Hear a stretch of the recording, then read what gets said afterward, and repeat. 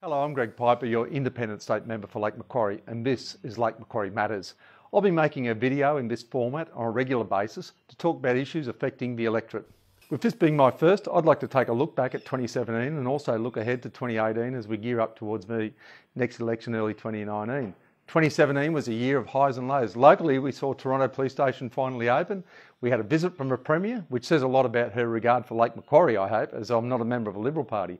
We managed to save Myuna Bay Sport and Rec Centre from the government's privatisation agenda. We saw the completion of the Carey Street upgrade and received funding announcements for Bullaroo and Lake Macquarie Transport Interchange. I was pleased, after having been involved in a long campaign along with the Cancer Council of New South Wales and other advocates, that in June last year it was announced palliative care in New South Wales will receive a huge boost with an extra $100 million for a 4-year period. Now to get 24/7 home-based palliative care extended to all of the electorate of Lake Macquarie. But we also saw the government's agenda for privatisation continue with major assets sold off.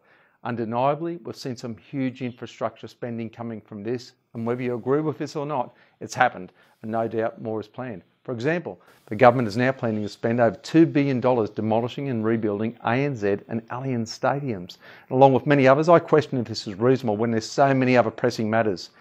This year, our community has already experienced some lows, and we've seen the introduction of the public transport changes and new timetables that have disadvantaged a lot of people, particularly in my electorate around Cardiff South and Glendale areas.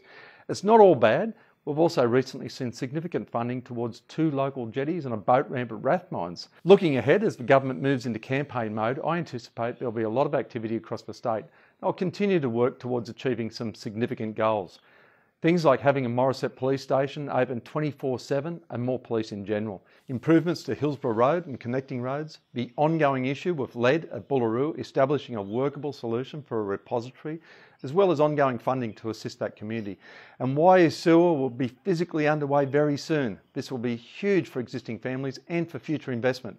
There are so many issues and areas I'm campaigning and fighting for along with the community, and I believe we're in a strong position to do so. So it's going to be a big year, lots of hard work, but I'm looking forward to it. Just before I go, check out this great photo of a sunset over Fennell Bay from local photographer Barry Madden.